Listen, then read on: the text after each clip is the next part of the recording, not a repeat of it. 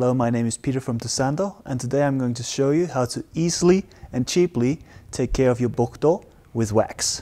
So here I have old bokdo, which has been used quite a lot. The way we're going to take care of it today is, first of all, there's a lot of old leftover oil, maybe some varnish on here. So you want to take that off. You want to do that with some sandpaper.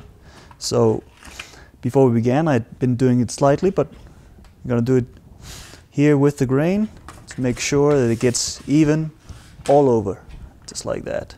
So I'm going to show that more details afterwards.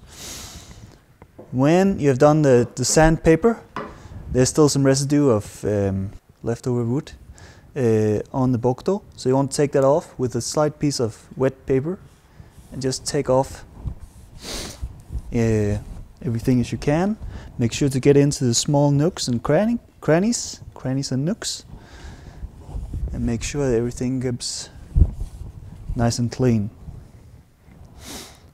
And when we've taken a look at everything and it looks good, then you want to take your wax, which we have here, and then apply it evenly across the entire bokdo. Now there is many common mistakes when it comes to putting on the wax. One thing being starting a little bit here and then going over there a little bit. This will not heat up the wax, so it will not apply it.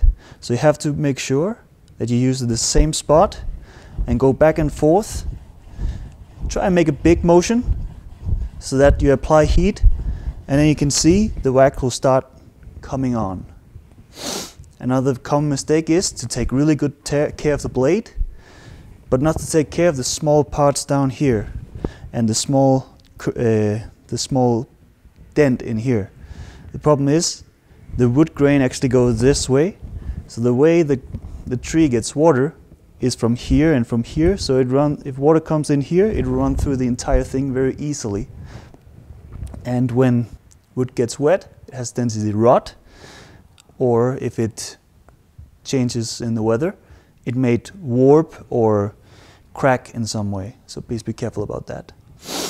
Once you have applied the wax, you want to take a towel and buff it so that any leftover residue from the wax get nice, and also it gets a little bit of a shine. Once you've buffed it nicely, you can feel there's a nice texture to it, so it's a little bit smooth, but also it sticks a little bit to your hand. That's the feeling you want.